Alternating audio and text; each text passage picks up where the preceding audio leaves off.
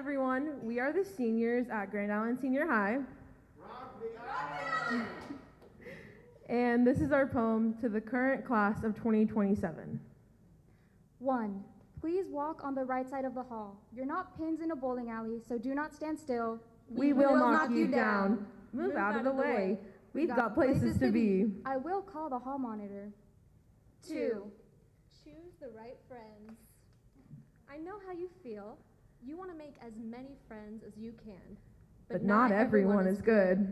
And who you surround yourself with can impact your future whether you realize it or not. 3. Find your people, not your popularity. You are not a cookie cutter mold, and you don't need to be. The things that make you laugh might not be someone's cup of tea, but someone else you'll be the whole meal. 4. Never, under any circumstances, ever date a senior. And while you're at it, stay away from the football guys as well.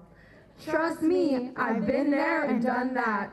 Even if Tom from Spanish class buys you coffee, that does not mean he's in love with you. Because most of these guys play the field in multiple ways.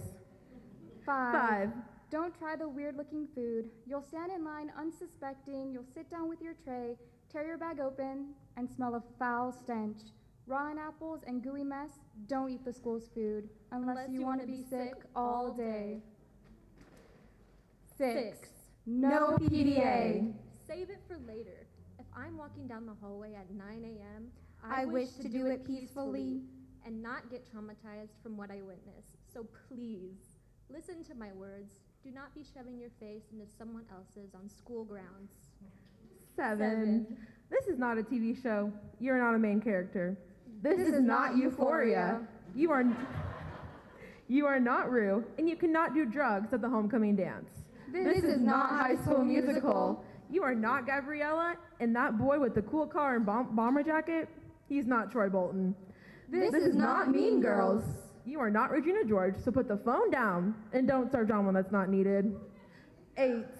Be kind to yourself, even though the work is piling on you. And you have to stay here till midnight for the musical. And you're about to cry over doing a 10-page essay. And you have 20 hours to complete a project, but no time to schedule it. And you feel you cannot continue. The paper you have to write will still be there, so take a nap or play a game. You're tired, and you can't even walk to your car, but you can. I know you're worried, but take your mind off things that don't matter right now. You don't have to reach the deadline. Take the time you need to breathe. It doesn't last forever.